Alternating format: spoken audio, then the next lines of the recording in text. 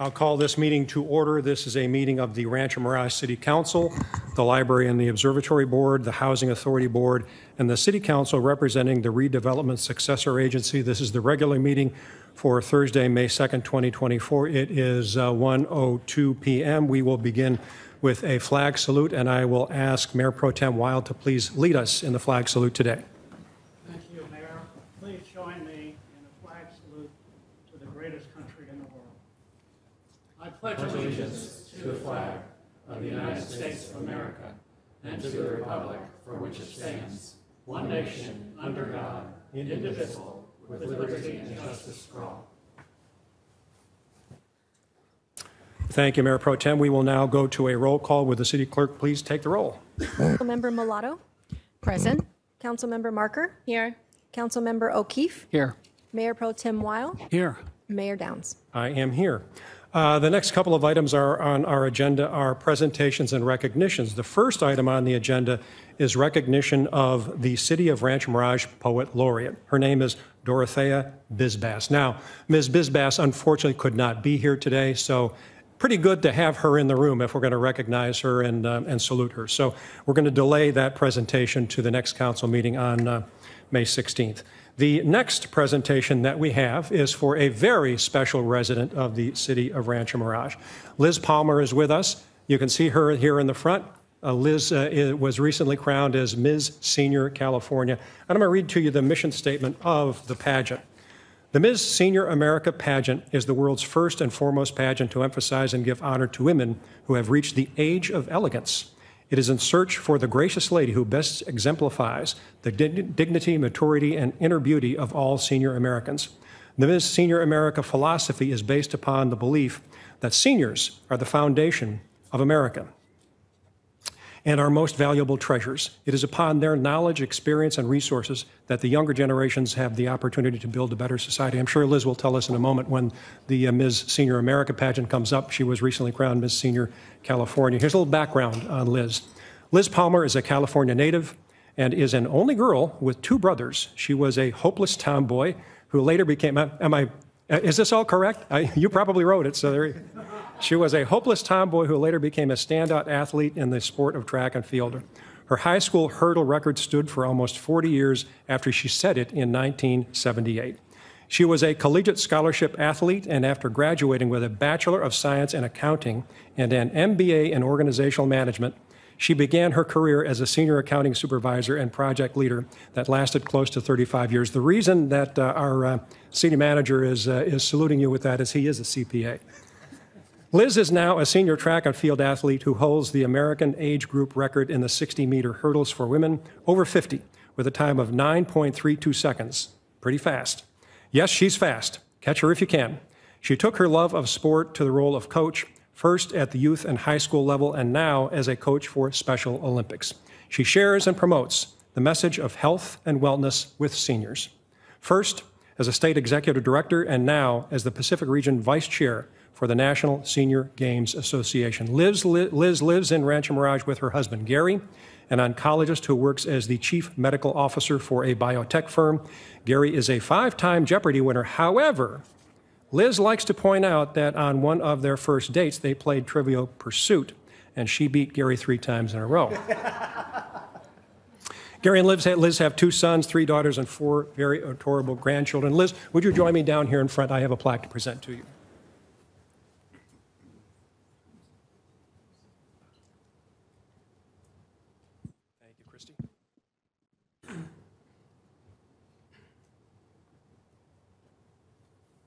And we are going to take one more phone. Oh,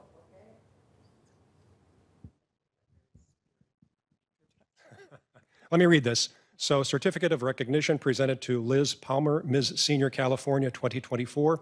On behalf of the entire City Council of the City of Rancho Mirage, I hereby recognize Liz Palmer's achievement of being crowned Ms. Senior California at the 2024 Ms. Senior California State Pageant, which exemplifies the dignity, maturity, and inner beauty of all senior Americans. Congratulations and best of luck at the 2024 Senior America National Finals, presented this second day of May 2024, and it is signed by me. And Liz, we will do one more photo.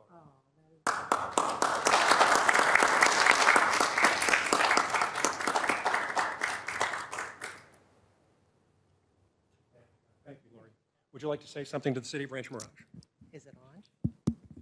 Oh, it's on. Oh, I want to thank you for this great honor and the very warm welcome I received from the mayor and his staff. And let me just tell you really quickly, I've had people ask me, why did you enter a senior pageant? Why? And the reason I did was probably about a year and a half ago, there was a certain news anchor who was discussing Nikki Haley, who was in her 50s, and he said she was past her prime. And this made me so mad. I cannot tell you how mad this made me, because as seniors, we are certainly not past our prime, and I've never used aging or society's view of aging to not do what I want or go after what I want or even wear what I want. And the reason is life is not just for the young. It's for all of us, and we are meant to live it to the fullest. So here, as your Miss Senior California 2024, I'm living it to the fullest, and I will compete for the Senior America title in Atlantic City this fall. I plan on bringing that title home back to the Golden State. So wish me luck.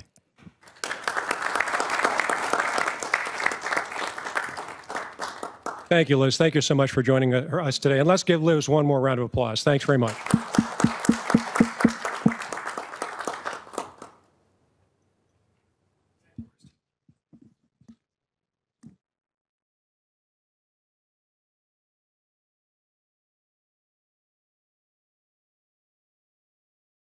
Okay, it is now time for non-agenda public comments.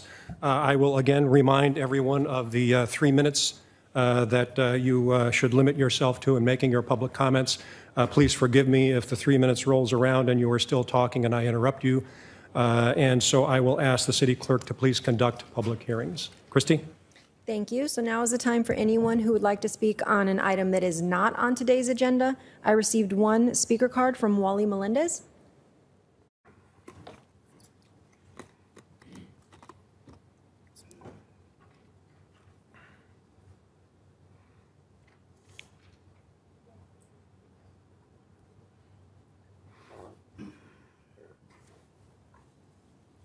Good afternoon, City Council, administration, and we, the people. Good to see you all. I'm going to skip over my favorite subjects, a little old, one of them, a little old hydrogen charger. By the way, on those cars, the plug-in is about this size. It's small. It's not a big old monster. And I'm going to skip over other subjects that I talk about. And I'm going to skip right to RMU. Rancho Mirage University. Why does Rancho Mirage need a university? Well, I'll tell you why. Because Rancho Mirage, we are in the Coachella Valley that a lot of people like to talk about, ABAG and so on and so forth. The only college or higher education after high school for everybody graduating from high school is the famous COD, College of the Desert. COD will not cut it. I'm against COD, and I've mentioned it before, but I'm not going to go into that right now. We are in a unique time and position for education, educación. We're in the middle of climate change. We're in the middle of decolonizing the big bad Russia. We need people that know all about this stuff. People around here, the ones that I meet, they love those big, humongous vehicles that burn up gasoline and pollute the atmosphere. That's why we need FCEVs. There's a lot of money out here, but nobody knows what to do with it. All they think about is real estate. Thank you, Wally. Is there anyone else who would like to speak? That was the only speaker. Okay, we will move on to City Council Board member comments and reports. I will start from my right and go to my left today, so we will start with Councilmember Mulatto. Thank you, Mr. Mayor. I'd like to congratulate CV Symphony for their wonderful concert series that they provided us this year. Every performance was spectacular. The audience loved it, and we look forward to future events with them. I'd also like to congratulate our marketing department for this wonderful Rancho Mirage at 50 book that each one of our residents received as a gift. It is beautiful in every way, marking the history of 50 years, and it's hard to believe that 50 years has passed since incorporation, because I remember as a child, which doesn't do me any favors, as a child coming here, and this was at one time Cathedral City, so that was a long time ago.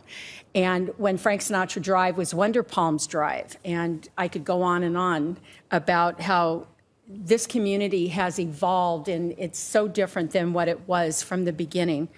This book is a brilliant production with the help of our staff, Haley Tice and Lori O'Keefe spearheading that effort, and then working with Frank Jones from Palm Springs Life.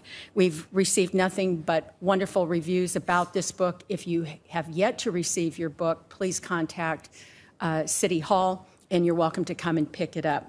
And speaking of our 50th anniversary, we're coming to the close on that year-long celebration, and I'd like to thank Gabe Cotting, Haley Tice, Lori O'Keefe, Kai Beach, and our Public Works Department that was involved with so many events and celebrations that engaged the public to great reviews. It's been a wonderful year, and thank you for all your time and your efforts, and we're just beginning. So we look forward to another 50 years. Thank you. Thank you, Lynn. Mayor Pro Tem Weil. Thank you, Mayor. I had the honor of attending several events in the last week. Both were emotional and heartfelt. On April 23rd, I attended, along with Mayor Downs and Councilman Michael O'Keefe, the candlelight vigil honoring crime victims at the Palm Desert Civic Park. Each of us, along with other dignitaries, read the names of the victims, their age, and held a candlelight in their honor. You can only imagine the emotion when you hear the age of one of the victims, as young as 6 months old. This memorial service has taken place every year since 2004, a candlelight vigil to those lost to a violent crime, providing solemn yet united space for remembrance and healing. I admired Sofia Flores, mother of Manuel Hernandez, whose son was killed by her nephew following a dispute at a family party. She described in detail the challenge of navigating the criminal justice system and her own life moving forward. I thought about the courage and composure that it took for her to relay her tragedy, and I frankly doubt if I could have been as composed. Other stories equally emotional were read, and I believe the message for all of us is to love your family every day and to express that love. The other event was last Saturday at the river for the benefit of the Phonexia Foundation that was co-sponsored by the Rancho Mirage Cultural Commission. The Phonexia Foundation is a local, nonprofit supporting teens and young adults with autism and other disabilities. This was a totally free event and featured an outstanding band along with several guest singers and the High Hopes Dance Troupe. I must tell you, the place was rocking. There was a raffle along with terrific prizes. The area of special needs is very close to my heart, as my cousin was born with cerebral palsy, and consequently, I became active in this area.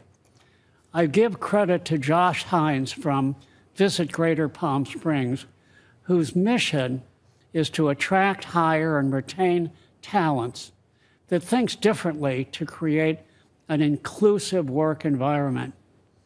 I'm very pleased that the Rancho Mirage World-Class Library and Observatory is a certified autism center, as well as the Jocelyn Center that is supported by the 3 cities, Rancho Mirage, Palm Desert, and Indian Wells.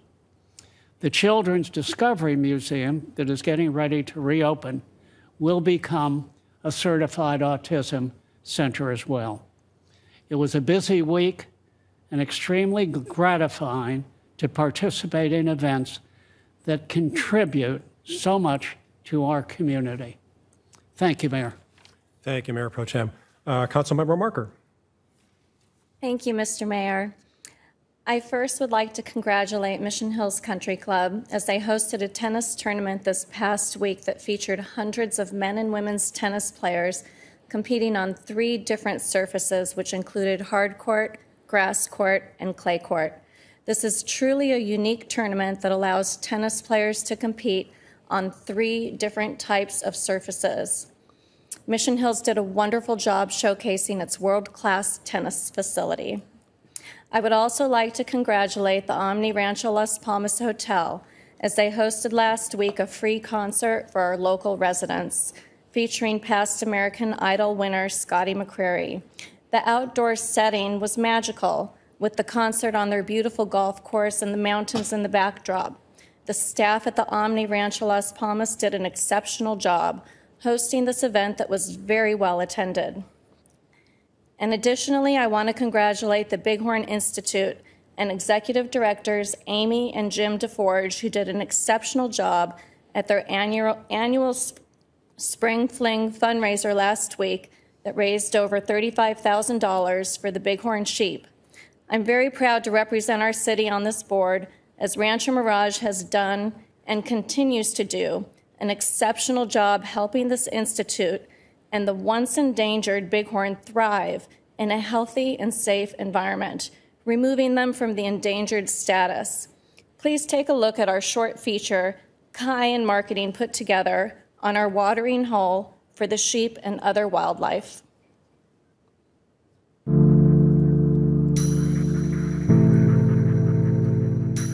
Every morning when we get to come up here to service this watering hole, you get these beautiful views of the city, of the whole valley.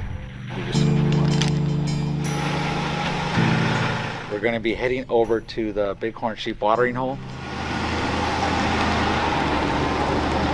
The goal today is to go check on our camera that we have up there that lets us keep an eye on that watering hole, making sure that there's water there for the animals. Up there we have some bighorn sheep. We have coyotes that use that watering hole as well as various bird species that go up there. We're gonna remove this camera and we're gonna take it back down with us. We need to do some troubleshooting with it. We have this camera set up so that we can monitor the water level in the pond to make sure that there's always water available for the wildlife that's up here.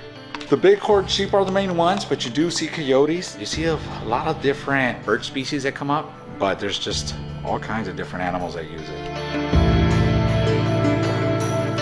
On here, we're able to see our camera that we have set up here using this app right here. With that camera, since we've set it up here, it really saves us a lot as far as having to hike up here to be able to get eyes on it. Especially like with the watering line, sometimes there's breaks in the line and we'll have to come up and make the repairs. There's also the fence that was set up for the bighorn sheep so that they don't go out into areas that they're not supposed to.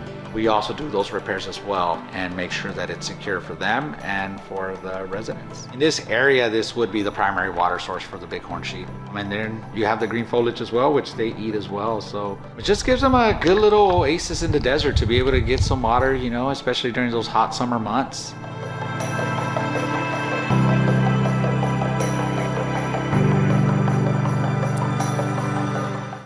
I want to thank Kai for that and our marketing department. You all have done an amazing job, and Ryan and our public works. Well done to all organizations on all fronts. Thank you, Councilmember. Councilmember O'Keefe. I'd like to say that I think our city should be proud of the way that we handle the Bighorn Sheep Institute. That was a wonderful video. Thank you. Good afternoon, everyone. Circle your calendar. I got a couple of dates for you. On Wednesday, May 8th at 7 p.m., the Steinway Society's 2024 Awards Festival winners is having a concert at the library. These are talented young pianists, ages 7 to 17, and they're going to perform at the library, and the admission is free. The very next day, on Thursday, May the 9th at 3 p.m., soprano Melissa Batalis and pianist Constance Gordy will perform musical theater songs, opera arias, and American standards, also at the library, and also complimentary admission. Also, this week is the Chamber of Commerce celebrating Small Business Week, and that's where we honor and patronize our local small businesses. Also, the Chamber has just recently reached its membership of 600 members, which is double what they'd had just a couple of years ago. The 600th member is the Palm Springs International Film Society. So congratulations to them and to the Chamber for its great work. And I am thrilled to announce that the City of Rancho Mirage is seeking proposals from qualified firms to develop a wireless master plan for our city.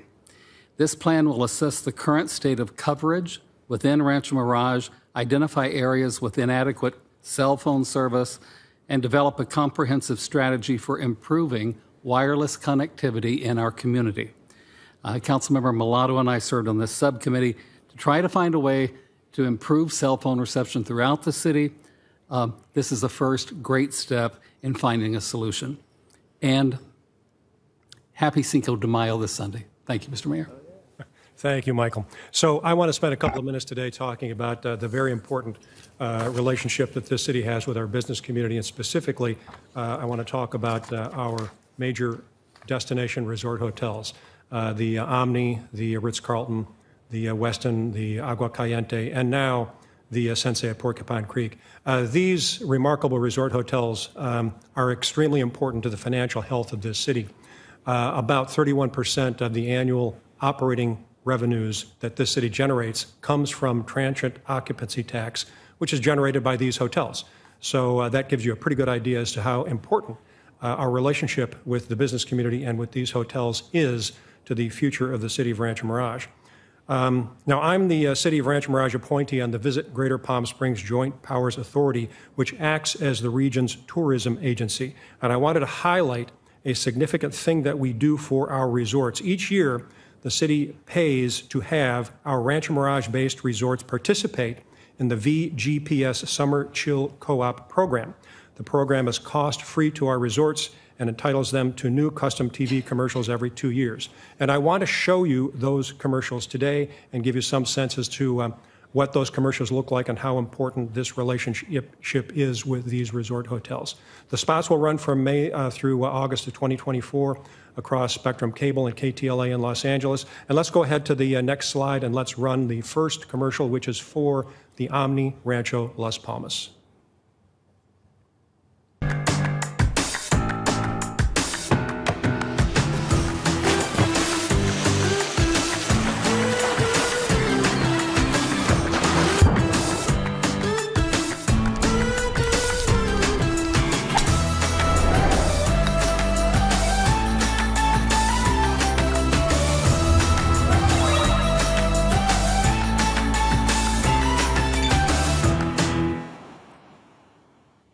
Okay, let's move on to the next slide.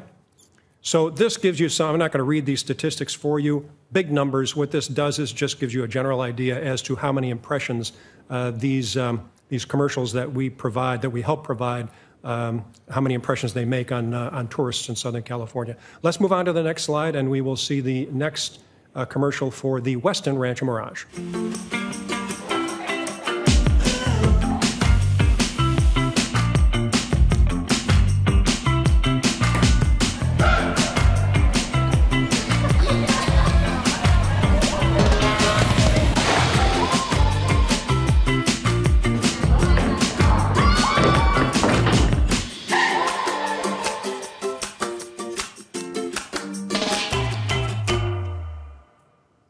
Okay, and then the next slide, similar to the one on the Omni. Again, it gives you some big numbers about how many impressions and how important these commercials are to our resort hotels. Let's move on to the next slide, which is the Ritz-Carlton, and we'll run the commercial for the Ritz.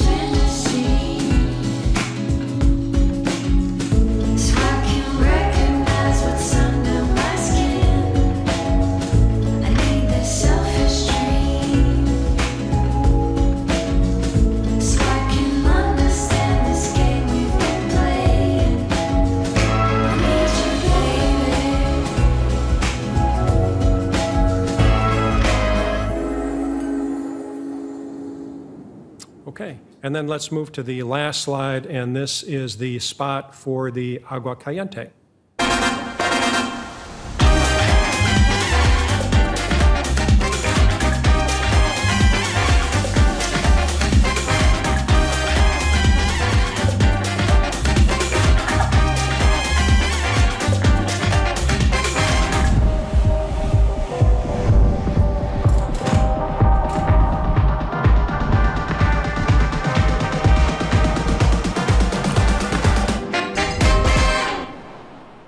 Thank you, Josh. And so it's very important for us to work with our resort hotels and make sure they're as healthy as possible for the obvious reason that I mentioned a few minutes ago, the significant contribution that they make to the revenues of this city. So that ends the council comments for today, and we will now move on to city manager comments.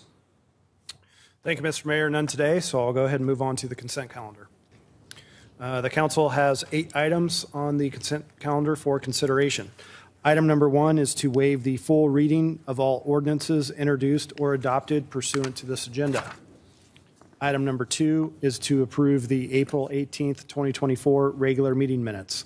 Item number 3 is to adopt ordinance number 1216, second reading, approving specific plan SP 23-0002 to establish the development standards and guidelines for 3 planning areas within the 36-plus acre site, Katana. Item number 4 is to adopt ordinance number 1217, second reading, approving the development agreement by and between McKellar McGowan Holdings LLC and Ramon and Rattler Partners LLC and the City of Rancho Mirage DA 23-0002. Item number 5 is to adopt resolution number 2024 next in order, approving the project list to be funded by the Road Maintenance and Rehabilitation Program in accordance with Senate Bill number 1, the Road Repair and Accountability Act of 2017. Item number 6 is to adopt resolution number 2024 next in order, approving the updated calendar year 2024 salary schedule to comply with the California Public Employees Retirement System CalPERS statutory and regulatory requirements for compensation earnable and publicly available pay schedules. Item number 7 is to receive and file the March 31st, 2024 quarterly treasurer's report. And item number 8 are demands. And before we go to the council for any questions or comments, if any member of the public would like to speak on the consent calendar, now is the time to do so. And I will ask the city clerk to handle the public comment on the consent calendar. Thank you. I did not receive any speaker cards. Is there anyone in the audience who would like to speak regarding the consent calendar? No speakers. Thank you, Christy. Do I have any council comments on the consent calendar? Seeing none, may I have a motion? I'll make a motion to approve the consent calendar. May I have I'll a second? second. I'm sorry. Lynn, did you second? I did. You did. Okay, we have a motion and a second. Please vote. Motion carries 5-0. Thank you, Christy. Okay, next item is the action calendar. It's item number 9, and the subject is Community Facilities District number 5, Section 31, Special Tax Bonds, Series 2024A and 2024B. For those of you who might no longer recognize what Section 31 means, it is Cotino, and we see some of our partners from Cotino with us here today. Mary, welcome. Eric, good to see you today. And to deliver the staff report is Director of Administrative Services, Kofi Antoban. Kofi? All right, thank you. Good afternoon, Mayor and Council. So on December 16, 2021, excuse me, the City Council adopted Resolution number 2021-57, establishing Community Facilities District number 5, Section 31, and providing for the levy of special taxes to finance the acquisition and construction of certain public facilities within the district. The City Council also adopted Resolution number 2021-58, deeming it necessary to incur bonded debt to fund such facilities. Community Facility District number 5 was formed, designating 4 improvement areas. And so this afternoon, the action before you is to approve issuance of CFD number 5, Improvement Area number 1 Special Tax Bonds, Series 2024A, which are tax-exempt bonds, and Series 2024B, which are taxable bonds, to reimburse the costs of public improvements and public facilities fees paid by the developer and fund bond issuance costs and other costs associated with the bonds. The proposed bond size is not to exceed 50 million, and the expected interest rate is less than 6.5% for the Series A bonds and 8.75% for the Series B bonds with a 30-year loan term. The bonds will be sold in this month of May and are expected to close in June of 2024, this year. Please note that these bonds are not the city's debt. The city has no obligation to pay debt service, and in the event of a default or non-payment, these bonds are the sole responsibility of property owners within the special district.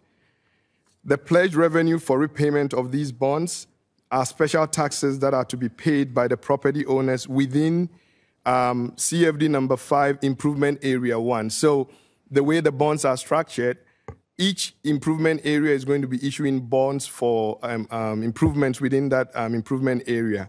And so there's no cross-collateralization where bonds from Improvement Area 1 are not going to be used to fund expenses or activity in Improvement Area 2. So the special taxes that are going to be paid by property owners ranges from $2,167 to $11,383 annually based on the size of each property. Notices of this special tax is provided to property owners and adequately disclosed when purchasing their homes.